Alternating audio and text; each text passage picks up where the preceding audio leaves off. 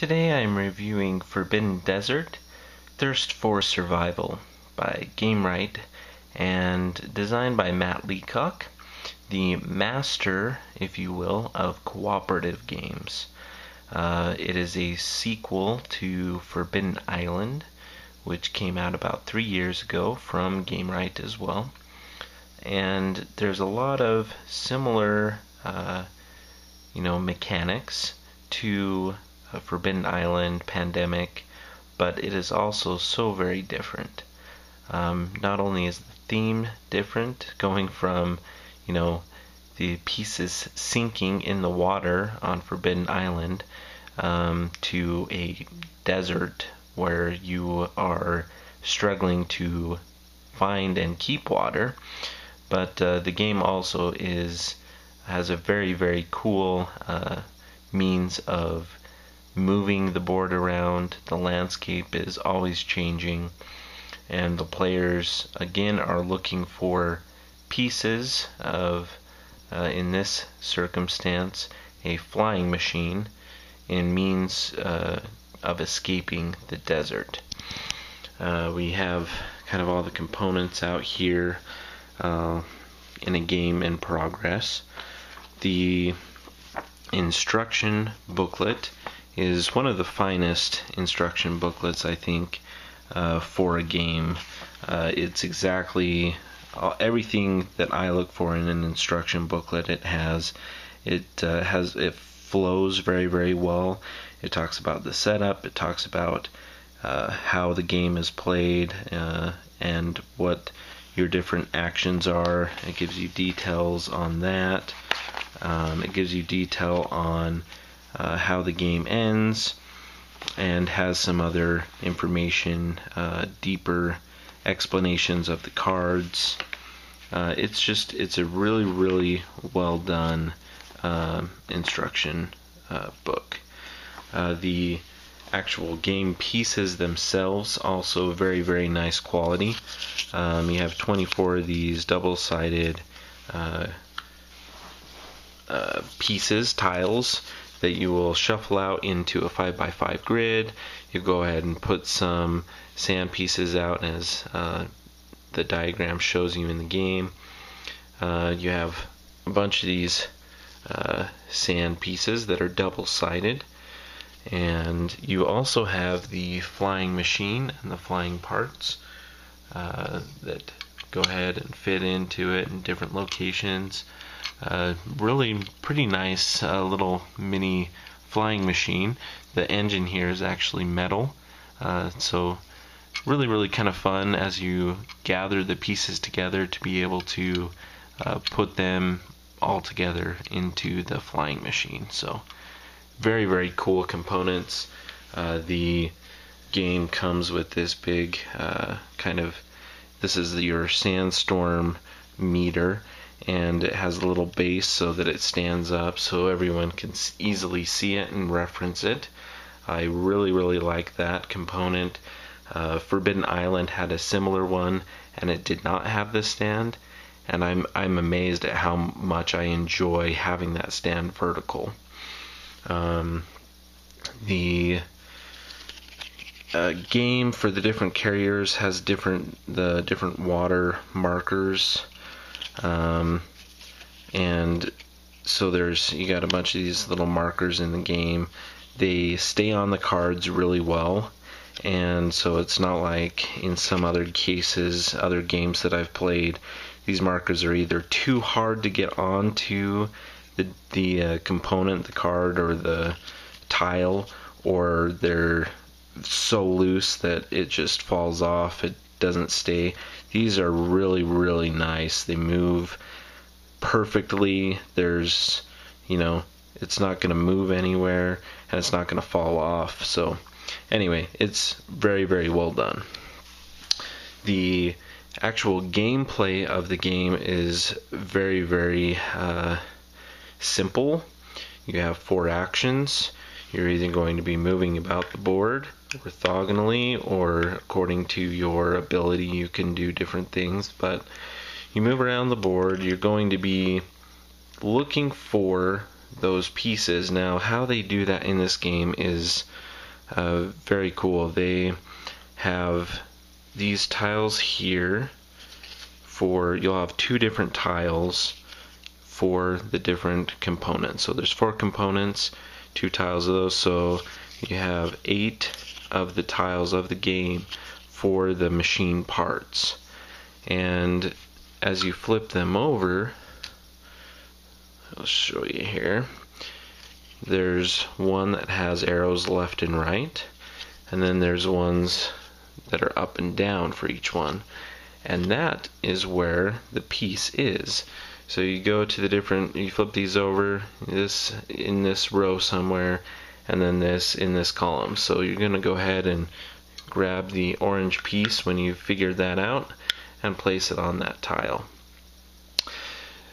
So that is really kind of what you're going after, is those pieces. You want to get those 4 pieces as quickly as you can, and then everyone comes to the landing piece and flies away. Now, it's not quite that easy, because at the end of each turn, you're going to be drawing cards equal to what's shown on this meter. So right now it is on the 3 level. So at the end of my turn, I'm going to go ahead and draw 3 cards from here. And what happens is the storm is going to move and distribute sand to the other tiles, making it harder for us to move around the game board, as well as harder for us to dig out and excavate the different sites, harder for us to figure out where the pieces are, as well as, you know, maybe harder for us to get water. So what happens is, with these storm move tiles, this is facing north, and you're going to go ahead and we're going to move 3 tiles into the open space to the right, and we're going to add a piece of sand to each of the tiles that we move. Now, you move when you can, or when you are able. So if we were to draw that, we would actually move these 2 pieces. We don't have a third one that we can move into this space, and we go ahead and we place a piece of sand on those 2 tiles that we moved. Now let's say we were to draw this tile again, or this as the next card. We wouldn't be able to move any tiles, so it's actually, we're safe from the sandstorm that turn, because there's no pieces to move, there's no more sand added to the game. But you have to keep drawing, so if we draw another one, sun beats down. These are pretty nasty cards, because players have to move 1 tick mark down on their water meter. So unless they're they can use a solar shield or in a tunnel, which they have. Let's see if we can find a tunnel here. Yeah, so you'll notice the tunnel icon in the lower left hand corner. If you're on this tile when the sun beats down, you're safe. You're in the tunnel, and no harm done. Here's a solar shield as well that it was mentioning. So if you have to move your tick marker down, losing water. If you ever get down to the skull and crossbones, you lose the game. It only takes 1 person getting down to the skull and crossbones to lose. So as you're losing water, you're just saying to yourself, okay, well, how do you get water in the game? That comes from, there are 3 different tiles with this back, and it's kind of an oasis. Well, 2 of the tiles have a well on the other side. When you excavate the tile, when it's like this and you flip it over, anyone on that tile gets to fill up their little canteen 2 tick marks. So it is more beneficial to you if people gather on the one of the oasis when you flip it over. Now if you have the water carrier, as in this game, the water carrier can actually come back to one of these tiles that is flipped over and gain water to water for an action. The other players can't do that. It's kind of a one-time thing when you flip it over. Now, however, there are 3. There's one that does not have a well. So you guys could be spending all sorts of actions because everyone's running out of water. You get on the tile, you flip it over, no well, no water, and that is a sad, sad day. So you gotta find these wells, use them appropriately, take cover, try to end a turn in a tunnel. The tunnels also allow you to, for one action, move to another end of the tunnel, which is really cool. Let's see, the other cards that we have in here, Storm picks up, which makes this tick mark go up. If that ever gets to the skull and crossbones, you lose. If you ever run out of sand tiles, you know you need to place one somewhere and you can't, you lose the game. But it is amazingly fun going through the different game, trying to figure out where all the pieces are, getting these turned over. You get the different item cards. You have jetpacks that allow you to move around the board. Dune blasters. You may have, a tile with like 7 of these sand markers on there, and you've looked and you know you need to flip over that tile. Well, that sand blaster will save you 7 turns by just using that one sand blaster and removing all of the sand. So the items are really, really key to the game as well. You do have multiple ways of losing, only one way of winning. So there's all sorts of different things to consider in the game, and yet the game is so simple. And so it appeals, I think, to those who like a simple type game. You're all playing together as well. But there's a lot of strategy to the game as well. And playing with the different roles, different combination of roles, keeps the game fresh.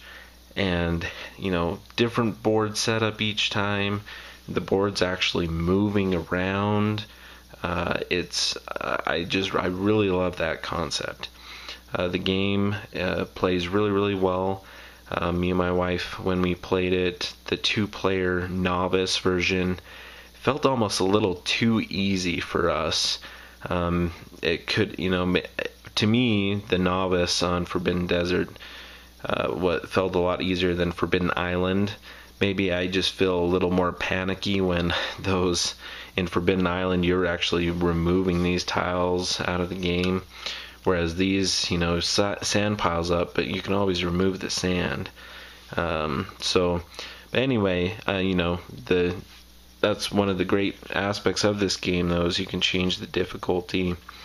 Love this game. If you have Forbidden Island or played other cooperative games, this one's still worth playing. Check it out. And for those who are new to the genre of cooperative games, this is a great introduction. Great theme. And I go ahead and give it a great big thumbs up. And go ahead and check it out. 10 out of 10 stars.